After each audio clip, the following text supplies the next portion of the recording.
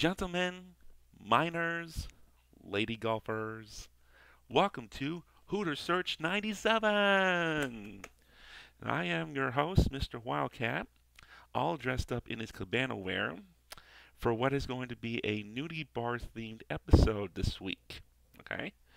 Now, finally back reviewing season 11 after taking a break while the Married Children podcast reviewed the Breaking Up trilogy in over a 3 week period. And I invite you guys to go check it out if you have not done so. It is my favorite episode of the entire show's run. And I explain why when I review with Matt and Annabelle in part 2 of it. Okay? Anyway, today we are going to be entering the final third of Married with Children's 11th season. Today we are going to be kicking off with Live Nude Peg. Alright? A Nudie Bar themed episode. This was the 12th episode to be produced for season 11, but it was the 17th to air in the show's run. This episode was recorded on November 22nd, 1996, and original air date March 10th of 1997. A couple things I will add, and we'll also go a little bit into it when I go through my trivia notes and stuff. But basically, not only is this the last episode of the show's run to be directed by Amanda Beers. She had the honors of directing quite a handful of episodes throughout the second half of the show's run. But this is her last episode. But also, this is the last time we get to see No Ma'am. It's also the last time we see appearances from Ike, Bob Rooney, and Officer Dan. Aww. And after today, the only we never hear of No Ma'am again, but the only people that we still get to see a few members of the No Ma'am crew, and those are Jefferson and Griff, the only two No Ma'amers that we will see after today for the rest of our episodes of season 11. And you're never going to hear No Ma'am ever again. So we're going to make the most of it. Okay? So basically, we'll go through the plot for the most part. And then like the A and the B plot, they goes back and forth. But but in order to give a better understanding for the episode, we'll go through the A plot, and then most of the A plot first, then we'll go a little bit, then we'll talk about the B plot story, which is not that long, and then we'll finish with the remainder of the A plot. Okay? So we start the episode off with in the Jiggly Room. I think we have Ike and we have Officer Dan holding one of the strippers up in the air, okay, and the No Mammers are playing limbo up on the stage, okay? But basically, Jefferson, like the main objective for limbo, okay, your job is supposed to get your whole body, while the music's playing, you're supposed to get your whole body below the pole that is up above, okay, without even touching it. You touch it, you're out of the game. Of course, Jefferson was having too much fun, and he basically wound up rubbing his head all on the stripper as he was going underneath her, saying, "I didn't make it." And basically, we have Iqbal who comes up and wants to talk to Al about an amateur night that's coming up, a jiggly contest. Okay, Al is not.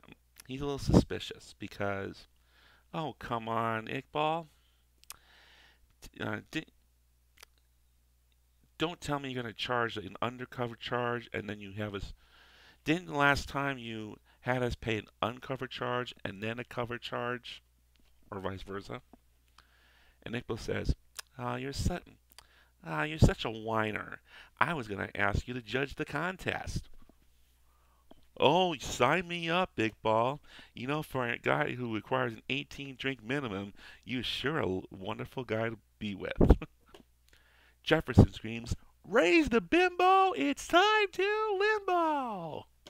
and they're back to playing Limbo on the stage. Then when we come back, after we go to commercial and the intro, we come back and Peggy is in the living room, and Marcy comes in with some music that okay, she brings some Kenny G music. It hits the spot if you know what I mean. God, I hate Kenny G. But anyway, Al comes down the stairs. He's wearing his No Ma'am shirt and a sports jacket.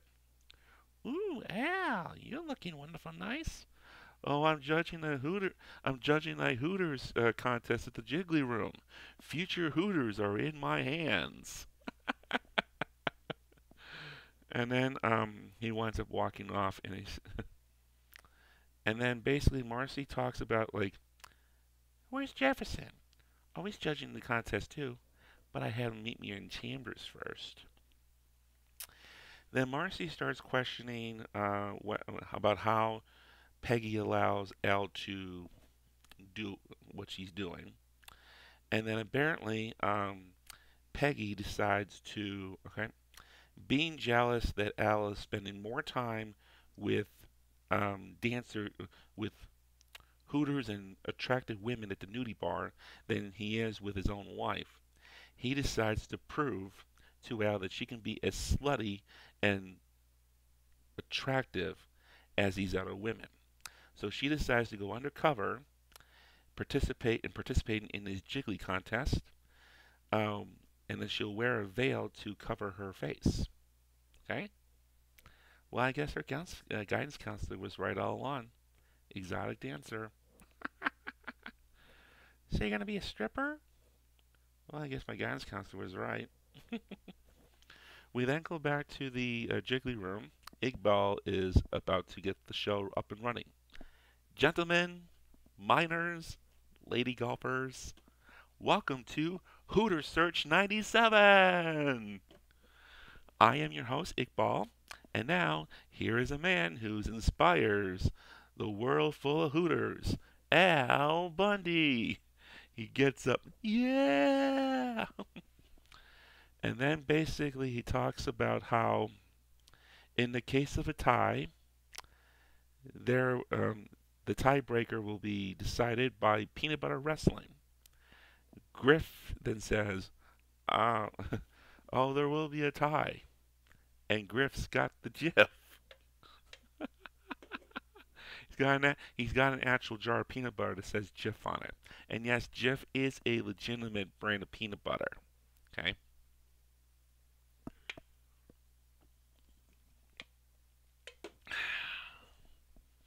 I'm thirsty. I'm thirsty too. Let's go.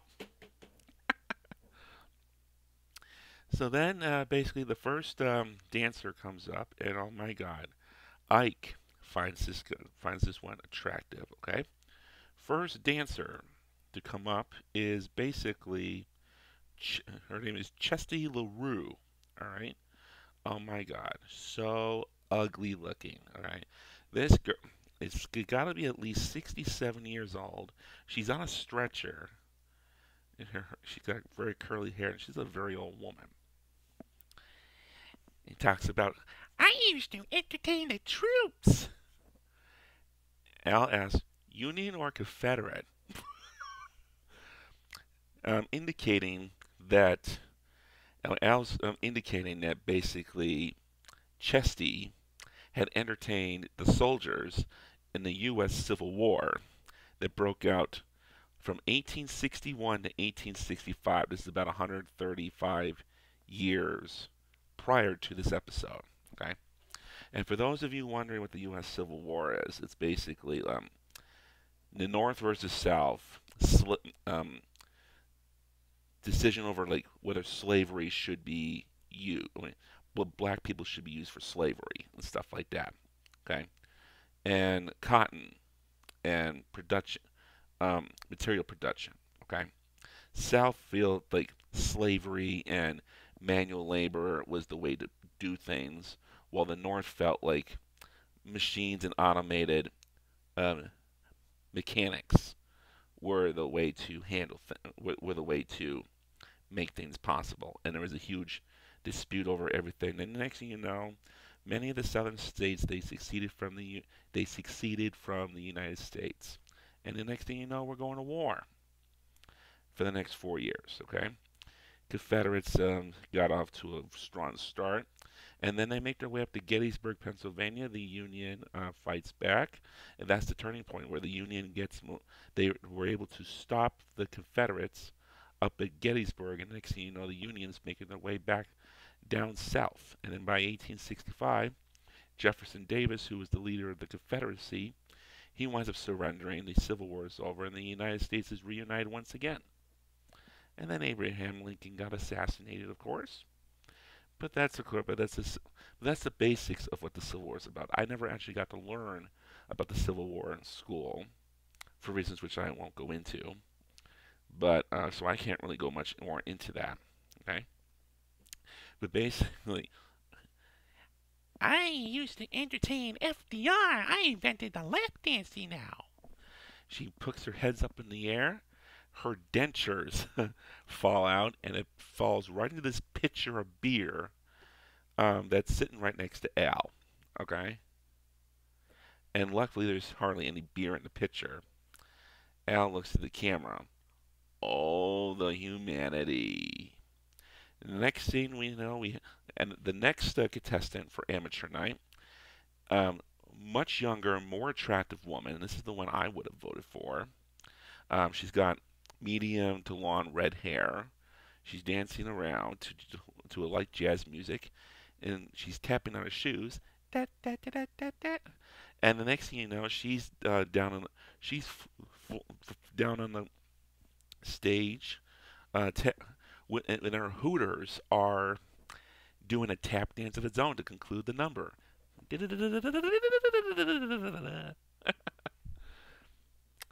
So then they feel like this is going to be this is going to be a so like Al says, "Oh, I think we may have a winner," and I goes, "Chesty!" And then basically Mike gets hit in the head. But then Iqbal comes up and says, "Hey, ladies and gentlemen, we have a late entry. It's Jasmine." Okay, so we have this lady Jasmine who's wearing a veil, a purple skirt and costume, dancing to Arabian music. And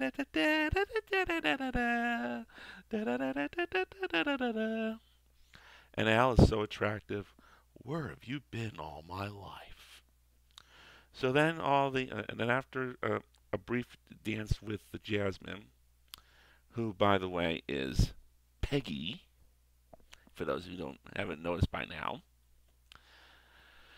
Basically, we have all of the dancers. There's probably about at least 6 or 7 ladies up on the stage, and the No Ma'am crew is basically tabulating the votes. And Al makes his announcement: "Ladies and gentlemen, we have a winner, and no doubt my favorite of them all, Jasmine." So Jasmine is all excited while the other girls have a very dirty look on their face. And then Jasmine goes up to Al and says, "I want to show you something." "Oh, I want to show you something too, but I got to get home to my wife." He runs home, and then Peggy, knowing that Al's going to be there waiting for her, or waiting for him, she races home too, and she barely makes it home just in time for Al. Peggy makes it in the house first, then followed by Al, and she gets her costume off and her pajamas on and in the bed. And say, "Hi, Al. Don't talk. Turn on. Need you now." And he hops on Peggy and basically has the best sex that these two have ever had. "That was the best night since ever." There's plenty more where that came from, baby. And then Peggy falls asleep. Peg. Next scene. Oh, before we go to the next scene, let's take a short commercial break, shall we?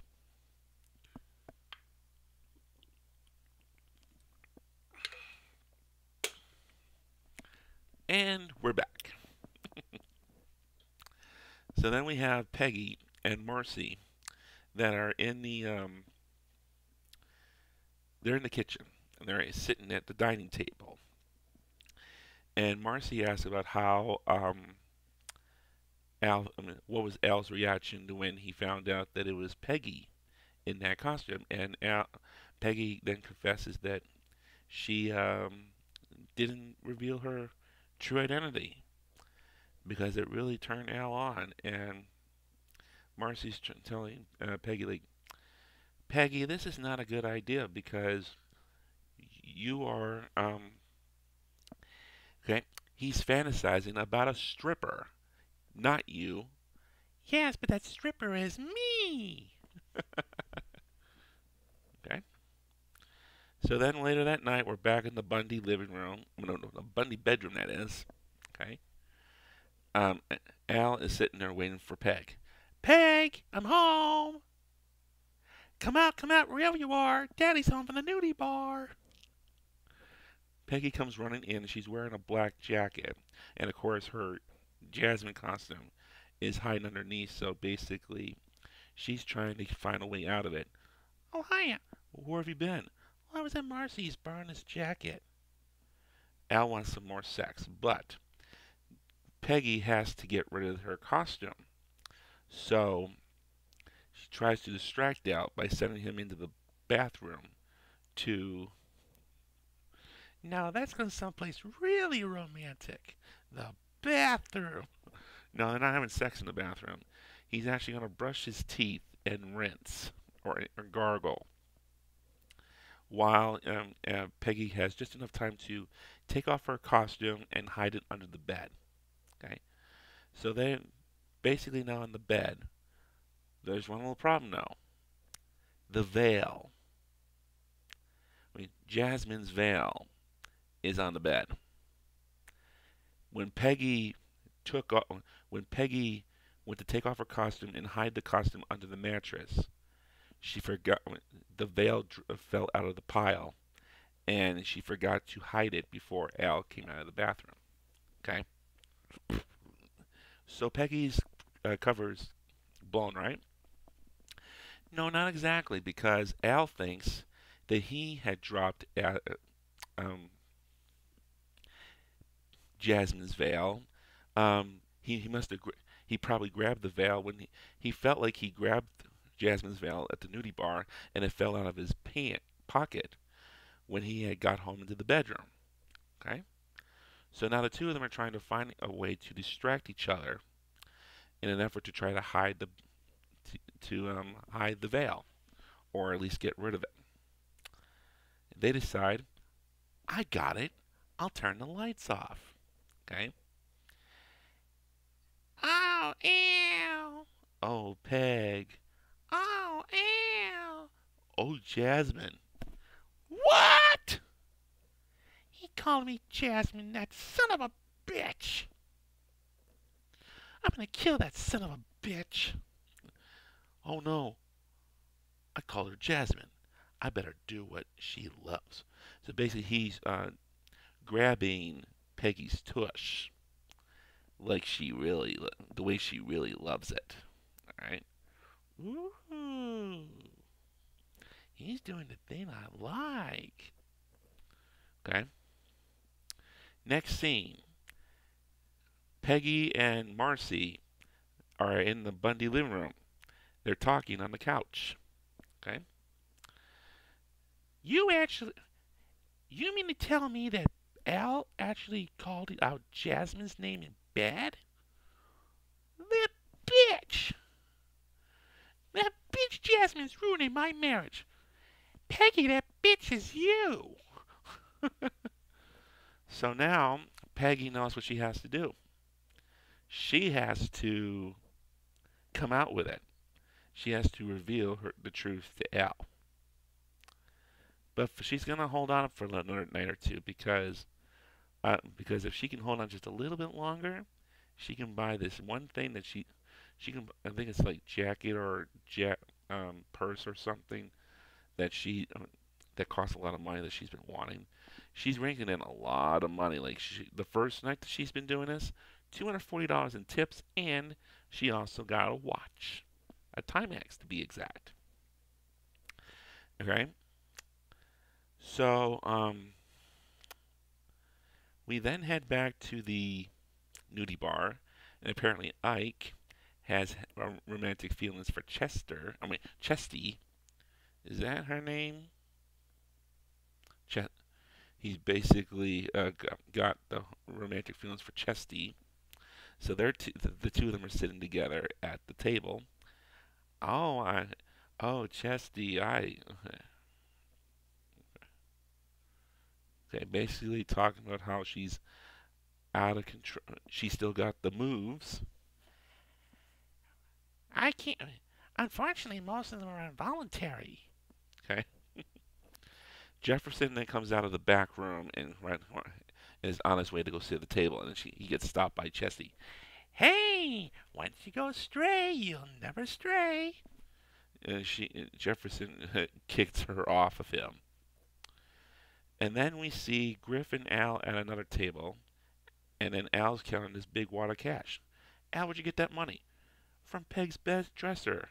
All of a sudden, she's got a whole bunch of money laying around. Then we see Jasmine up on the stage.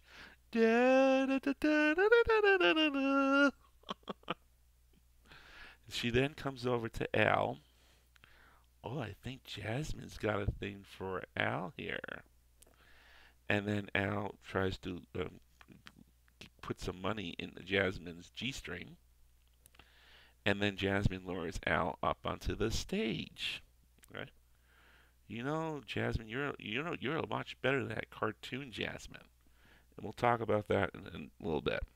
Okay?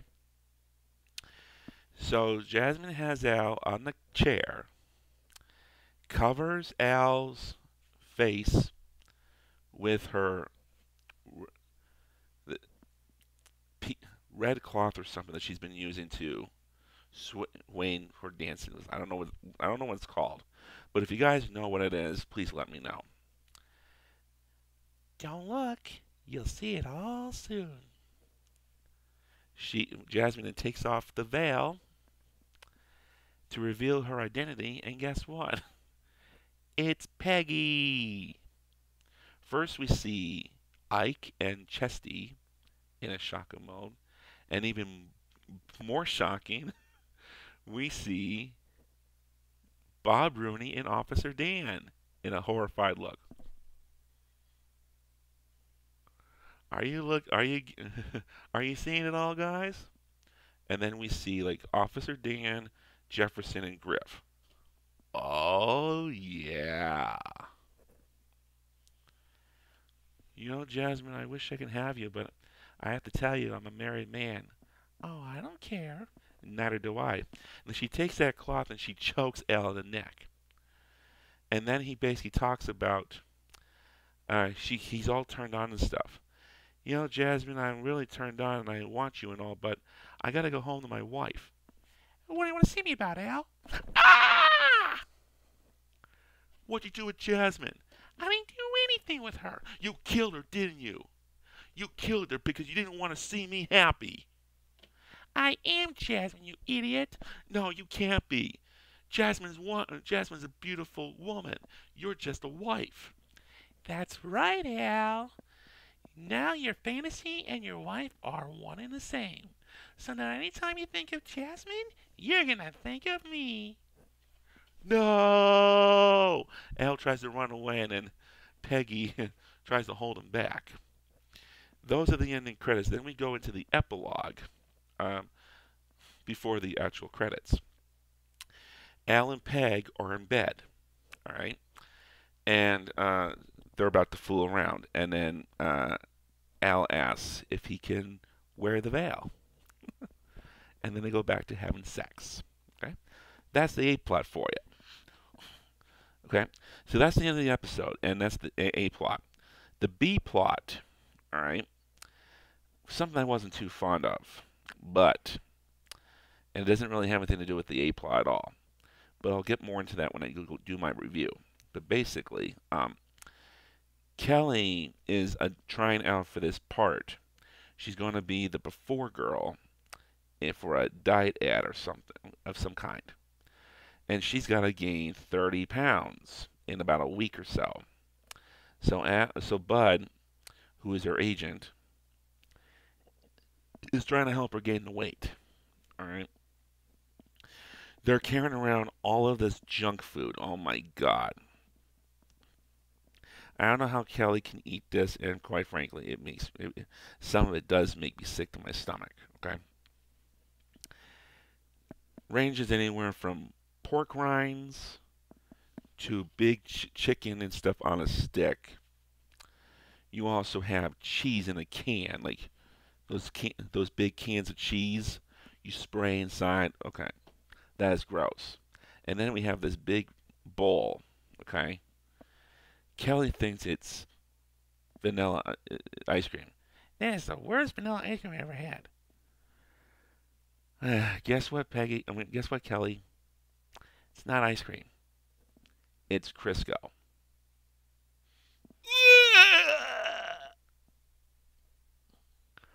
Christ. All right. So in between scenes in this B plot, she gains only gains 4 pounds. She should have been gaining much more. And then they go back to eating this stuff. I don't know what the. Oh, I am so grossed out.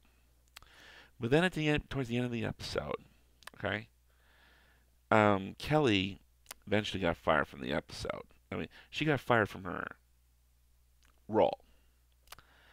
And a lot of it had to do with the fact that the weight was gained unevenly.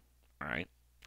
Instead of the weight showing up in her belly like it should have been, it all went to her ass. It was such a huge. Kelly now has a huge ass,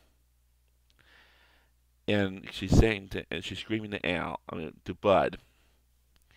Well, if you allowed me to stand up, it all wouldn't have gone to my butt. Okay, and then she sits there crying about how she was in the grocery store. She turned around and knocked over the Pringles pyramid. And then she starts sitting on the couch eating bonbons.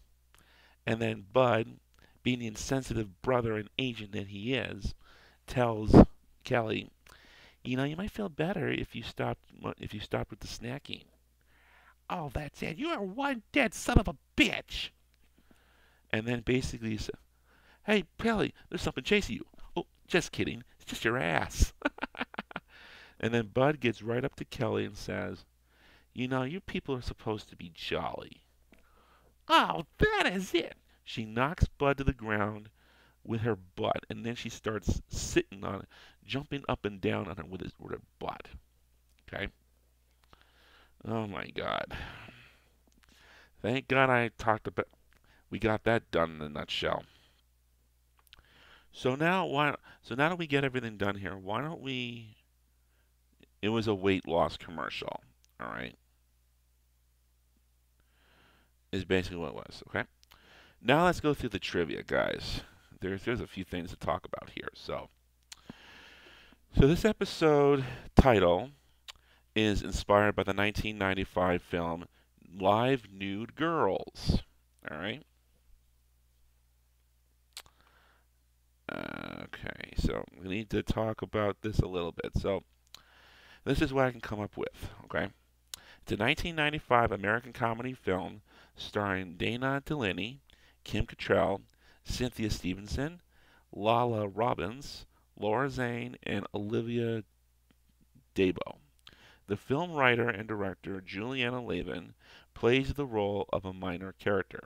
Okay, this is about a group of childhood friends. They have a sleepover as a bachelorette party for Jamie, where the conversations involve from the topic of the relationships with men to sex and related fantasies. The group includes two sisters, Rachel and Jill, between whom remains some emotional tension. The hostess of the evening, the bisexual Georgina, is pestered by her positive live-in lover Chris, who declines to join the party, staying in her bedroom. Okay? Oh my god. Okay. Film received mostly negative reviews from critics, but performances praised by some critics. It had a limited release grossing only $23,808. Okay. And bear with me, guys, because I want to see what this movie does qualify for at least an R rating, but I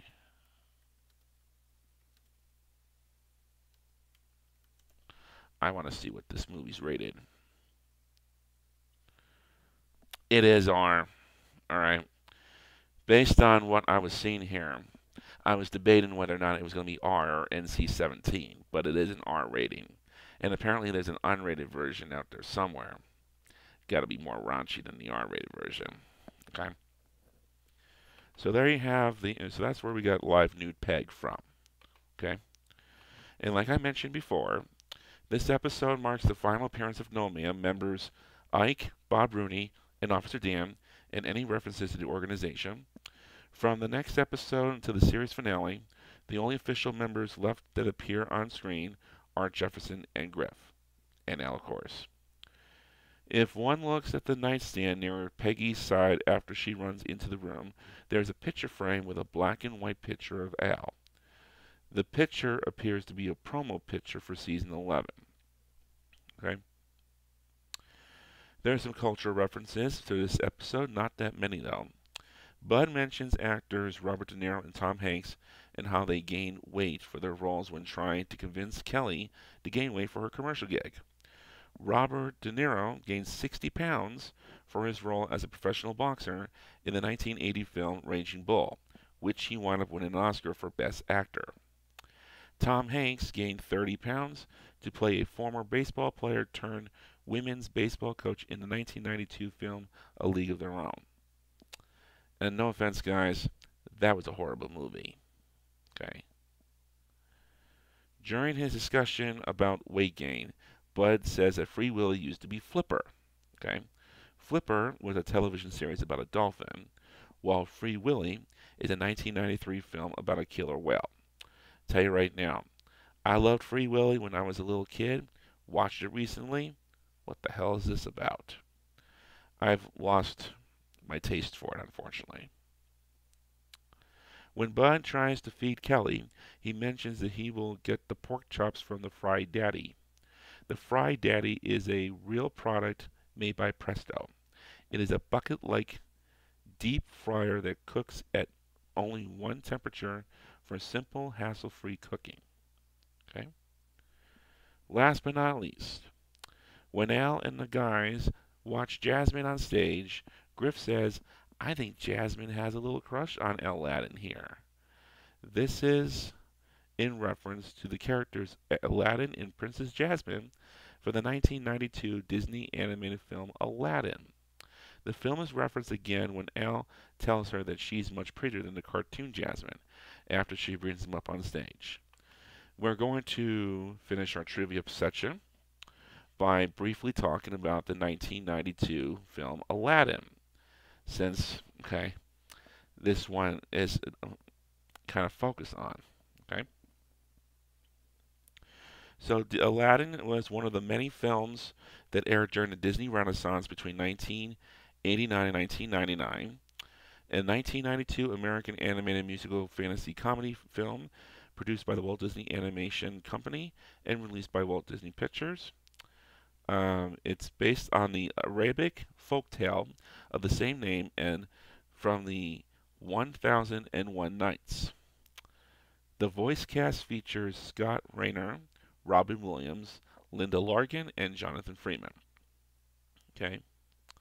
Film follows Aladdin, who is an Arabian street urchin who finds a magic lamp containing a genie.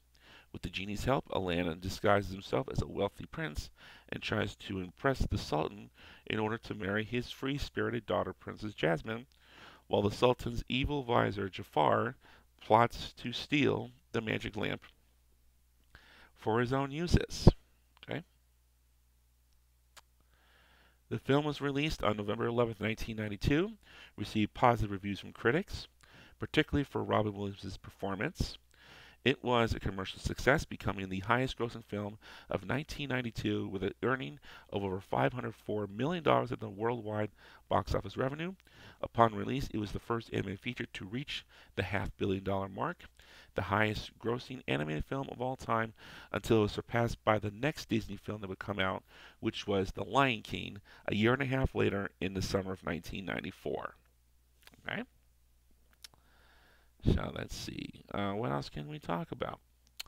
Um, it garnered 2 Academy Awards as well as other accolades for its soundtrack, which had the first and only number from the Disney feature to earn a Grammy Award for Song of the Year for the film's A Whole New World, which was sung by Peabo Bryson and Regina Belle.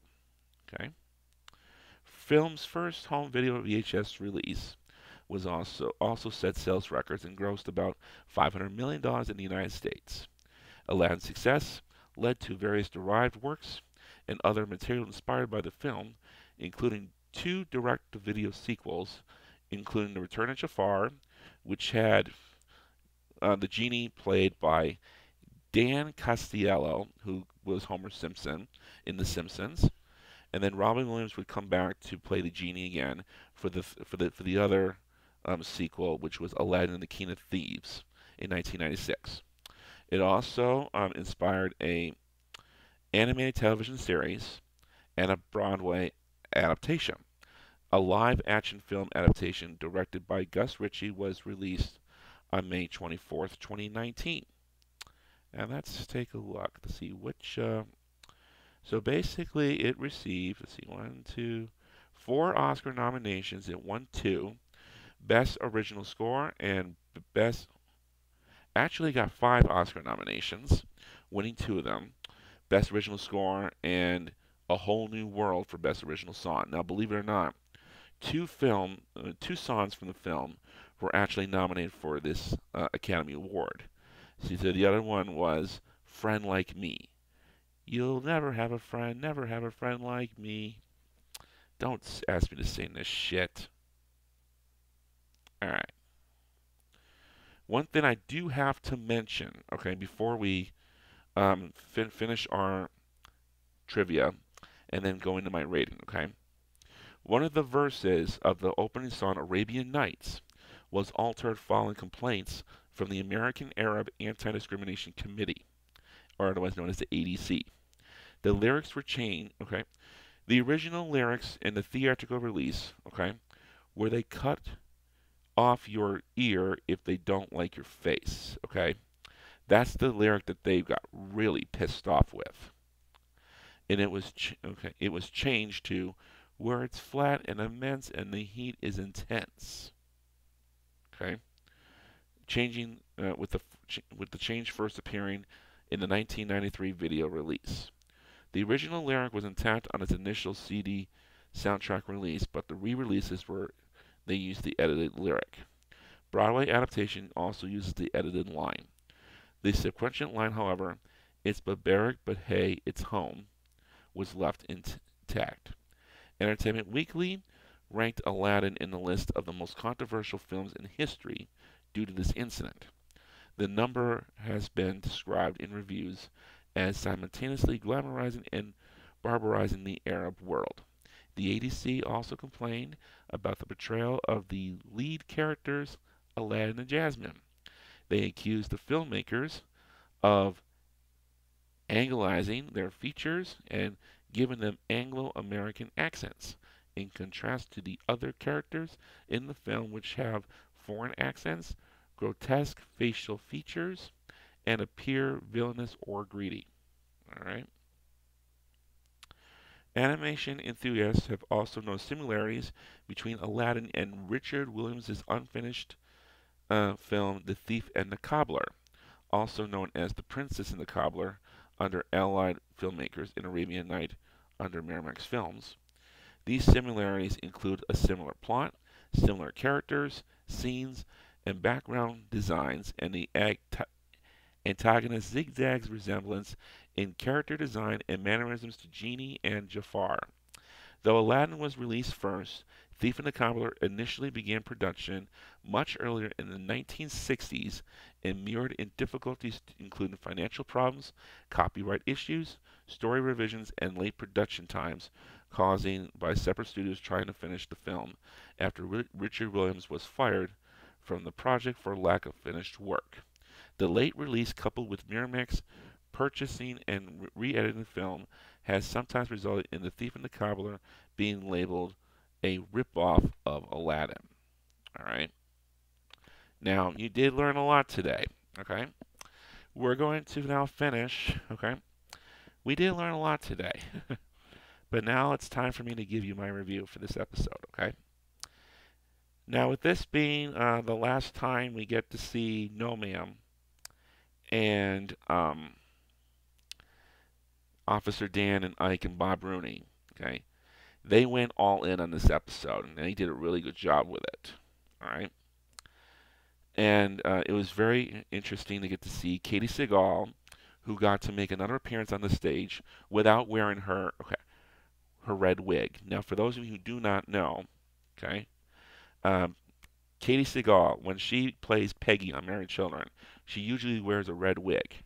That's not her real hairdo, all right? Her real hairdo is what you see in this episode, as well as in Season 8's Take My Wife Please, when she winds up playing Death, all right? That's an episode that I had just reviewed the other day in honor of Halloween, okay? So that's a fun one to watch if you have not done so already, okay? Basically, I thought very highly of this episode.